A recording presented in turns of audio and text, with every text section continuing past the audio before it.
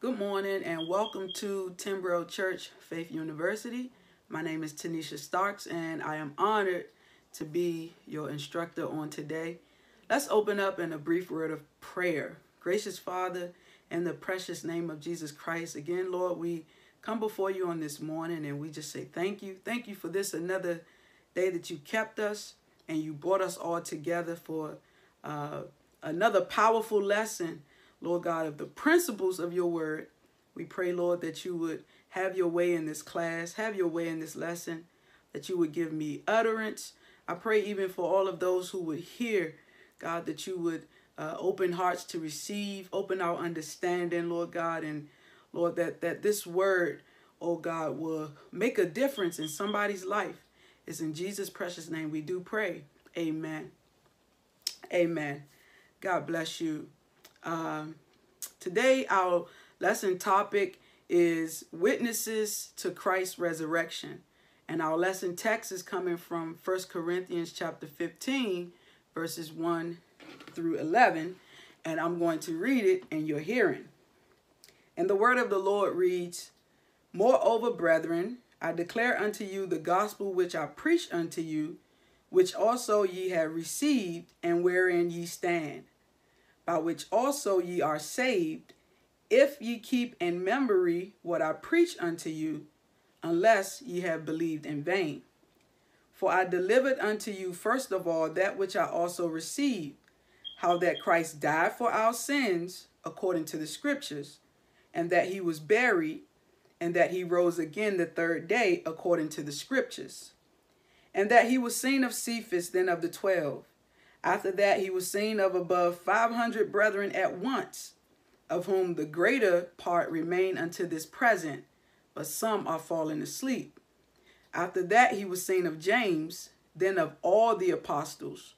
And last of all he was seen of me also, as of one born out of due time. For I am the least of the apostles, that am not meet to be called an apostle, because I persecuted the church of God. But by the grace of God I am what I am, and his grace which was bestowed upon me was not in vain. But I labored more abundantly than they all, yet not I, but the grace of God which was with me. Therefore, whether it were I or they, so we preached, and so ye believed." Amen. Word of the Lord is blessed. Today is a very important day, a very special day in the Christian faith, in the Christian church. This is a time when we in the body of Christ, we commemorate, we celebrate our risen Savior, the Lord Jesus Christ. And so in our lesson today, we just want to remind some and enlighten others that Christ's resurrection is not some fable, right? It's not some fairy tale, but that his resurrection is an established historical fact. It actually happened. And that there are many witnesses or testimonies that can attest to Christ's resurrection. And so today in our lesson, we will take a look at these testimonies, and our outline will be as follows. We'll look at the testimony of the gospel. We'll look at the testimony of our witnesses, and we'll look at the testimony of Paul. And so Paul, he's writing this in the latter part of his letter to the Corinthian church. He's having to address this issue, this teaching, this doctrine of resurrection. He's having to address this because there were false teachers who was impacting and infiltrating the Christian church, infiltrating the church at Corinth. And among many of the false teachings that was going around, one of them was that of the resurrection, and that these false teachers were saying that there is no resurrection. And basically, there's no hope beyond the grave, basically, right? And so Paul, he's having to address this issue. And this is why he writes, in a sense, trying to prove, the gospel, trying to prove or show them or simply just remind this Christian church of the gospel that he preached to them. He's reminding them that they initially accepted the gospel, right? They initially accepted it.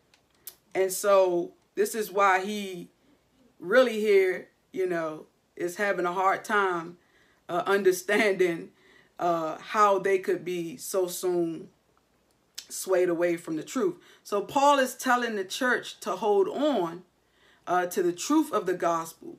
And the focal point of the gospel is the resurrection of Jesus Christ, right? Let's be clear.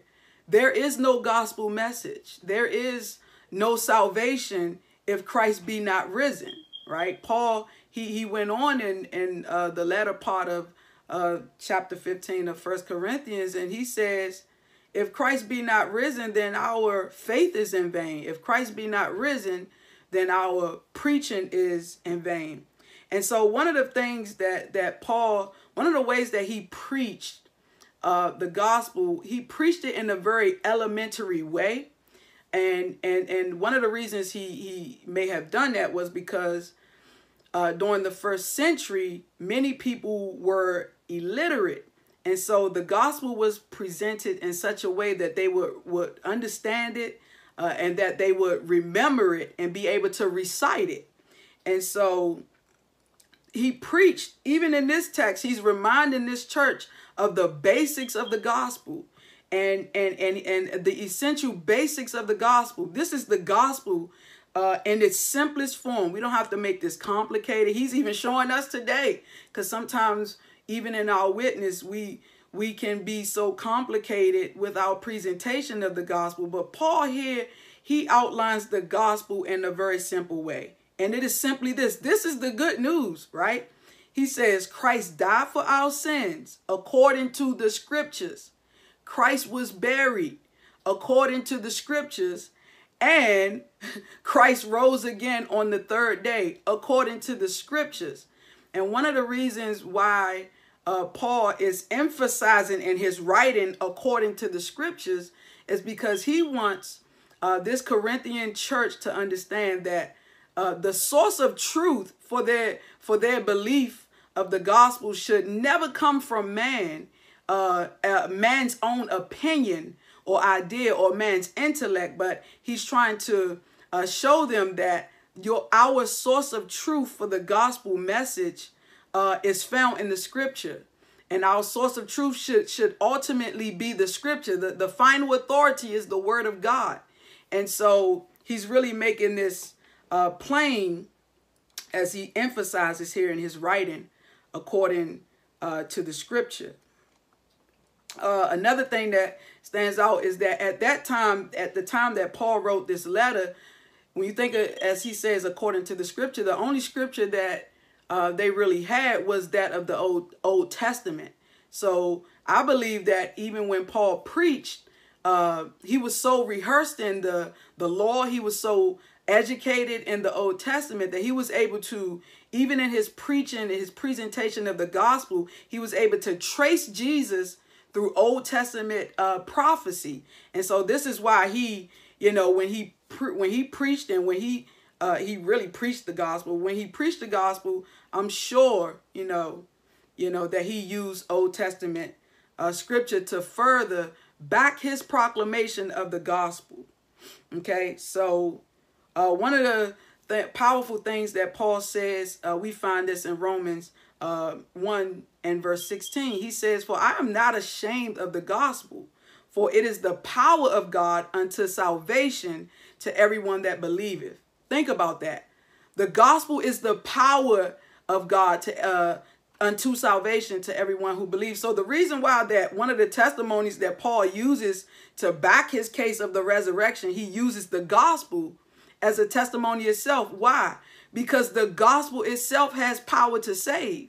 And what he's doing is he's building this case to remind the Corinthians church that, hey, why are y'all letting these false teachers cause you to second guess the gospel that you initially received, right? They initially heard the gospel that Paul preached to them in this basics form.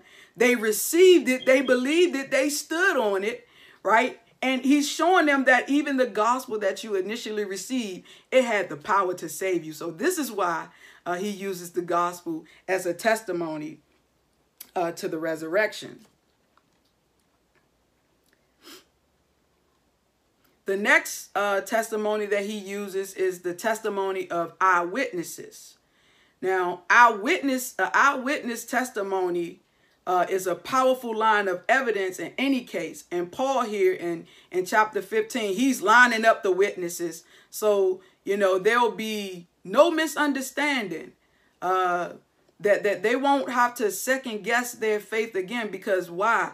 There are many witnesses that can attest to that they had a firsthand encounter, that they seen it with their own eyes.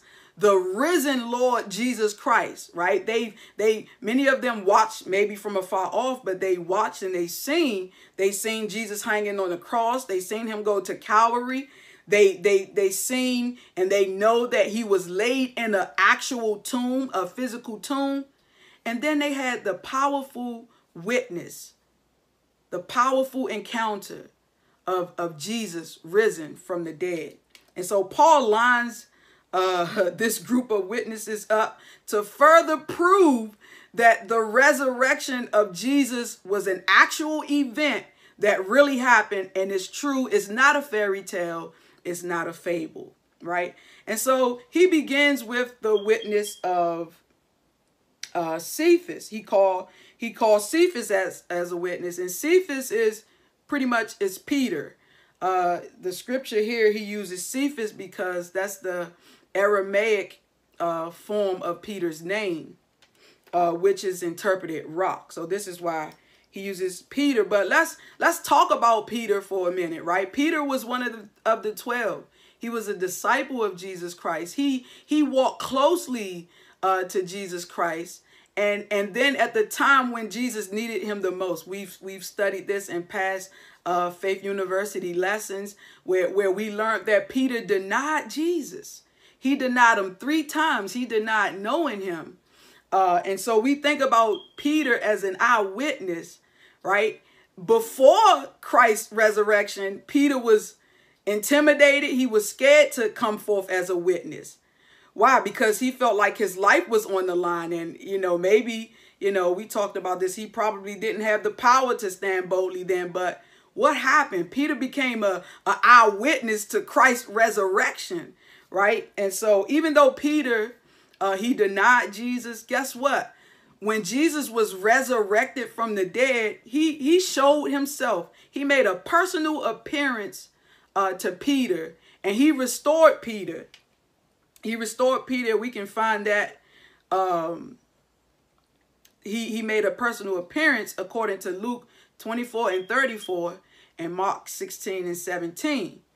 We can find the restoration of Peter by the risen Lord Jesus Christ in John 21, 15 through 19. Paul then states that the risen Lord appeared to the other disciples as well.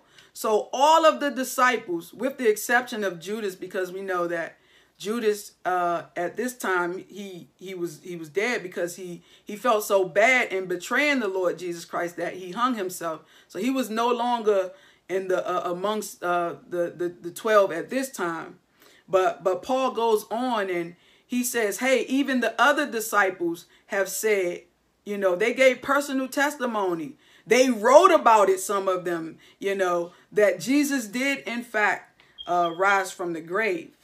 And so they all had the personal testimony that they seen Jesus in his post-resurrected body. None of them had to go by anybody else's testimony. This is the power of eyewitness. We're going by the testimony of others. Paul then goes on and he states that the risen Lord Jesus was seen or appeared to above 500 brethren, all at the same time, right? 500 people who could corroborate with Paul's testimony of the resurrection. 500 additional people who can corroborate with the testimony of Peter and the other disciples, the original disciples that Jesus called. You have all of these witnesses, eyewitnesses, who can attest and who did attest that yes, Jesus Christ really did rise on the third day. And no, I can't, I have to put emphasis on this is not a fairy tale. It may sound like a fairy tale. Let's think about this. To say that Christ couldn't raise himself from the dead is to say that God can't be God, right? Because God can do anything. When we look at it from that perspective, first of all, because sometimes in our own intellect and in our own thinking, we can kind of put a limit on what we can't perceive. And man, the natural mind can't perceive somebody rising from the dead. The natural mind can't perceive somebody raising themselves back to life. We know that when people die, that's it. They're gone, right? But to say that Christ was not risen is to basically say that God is not God. And we know that Christ is God. I'm getting excited here. This is a teaching lesson, but we're moving. So Paul, he says, hey, 500 additional brethren, they seen the risen Lord Jesus.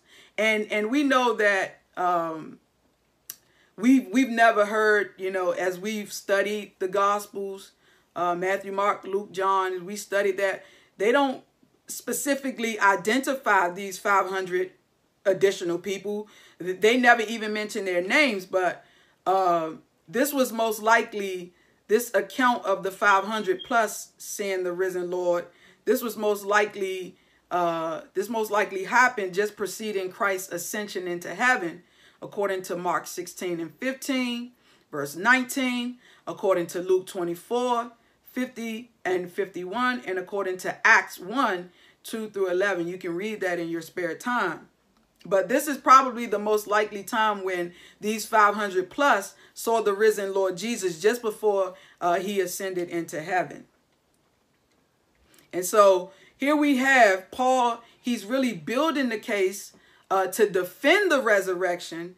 And he's using this overwhelmingly lineup of witnesses, eyewitnesses, and who have testimonies that can corroborate or that can attest to the fact, the historical fact that Jesus rose from the dead. The next eyewitness that Paul mentions is James. He mentions James as an eyewitness. And this James here, he's likely the brother of Jesus, his blood brother, who was not initially a follower of Jesus. He didn't even believe Jesus, right? He didn't believe that this is the same James who ridiculed and mocked Jesus for proclaiming that he was the Son of God. He was embarrassed that his brother, who he grew up with, who he sat and ate with, who he played with, who he learned with, even learned Old Testament scriptures with, his brother was proclaiming to be the Son of God. His James, he didn't believe. He wasn't an original follower. So it's interesting that Paul would even use him as an example, because guess what? He didn't believe initially, right? And so what changed for James? How did he become an eyewitness?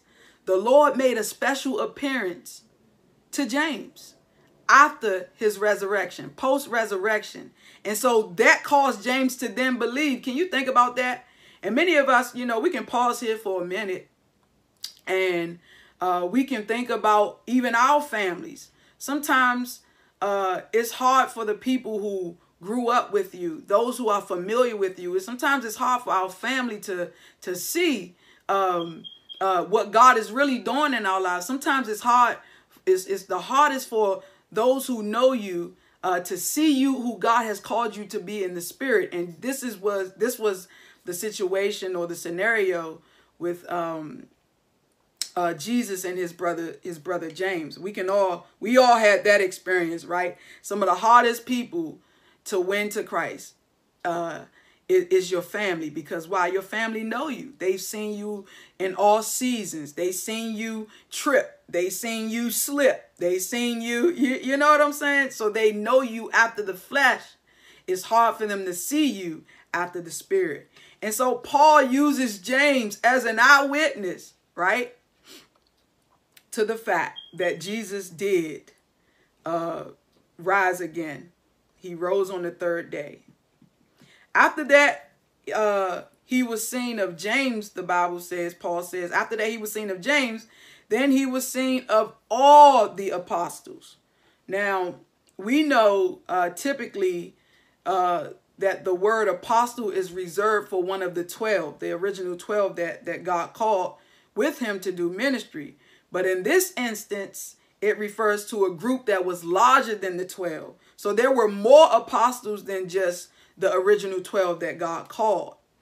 Their names are not mentioned in the text, but they would have been known in the early church.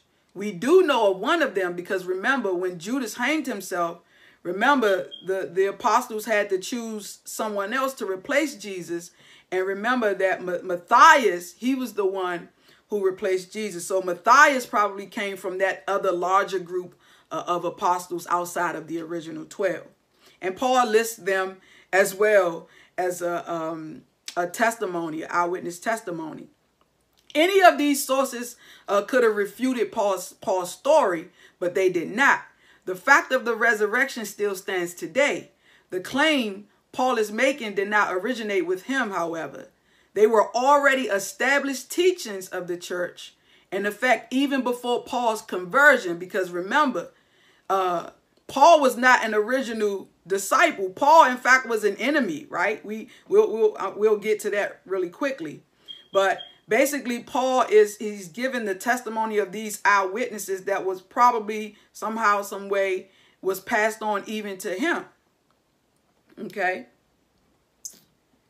I want to note here, I want to pause and note here because I think it's important to note this, that we know from what we've read of the Gospels that the original eyewitnesses, let's talk about it, right?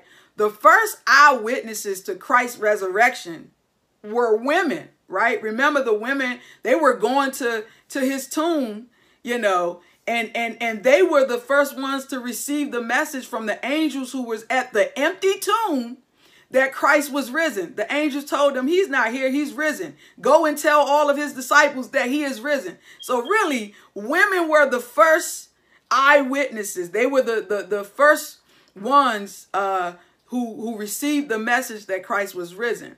But for cultural purposes or for cultural accommodation, Paul here, he mentions male disciples as the first indisputable witness.